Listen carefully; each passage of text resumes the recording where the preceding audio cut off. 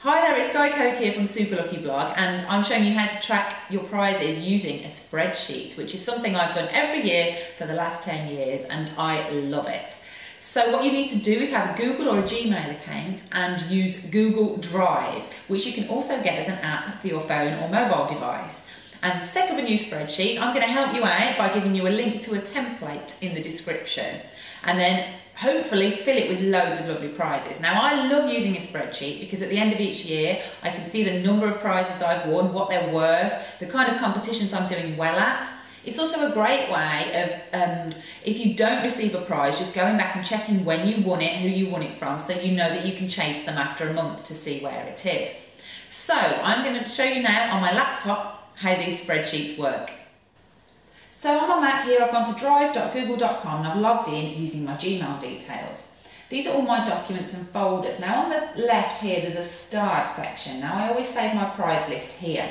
So I'll double click to open up that spreadsheet. So across the top of the spreadsheet, you can see that we've got various column headings. The prize, promoter, value, the media, that's where you won it. So Twitter, Facebook, radio, etc. Type of competition, the date I won it, and then if I've responded to a winning notification, have I received the prize, have I thanked the promoter, and then notes if it's a voucher, if I have spent it yet. I've also got extra columns at the end, have I featured it in my unboxing videos too. This column here has got dates in. You'll notice I do it backwards. That's because it will always sort itself in the right order if you put the year first. If you put the date of the month first, it won't sort into the right order.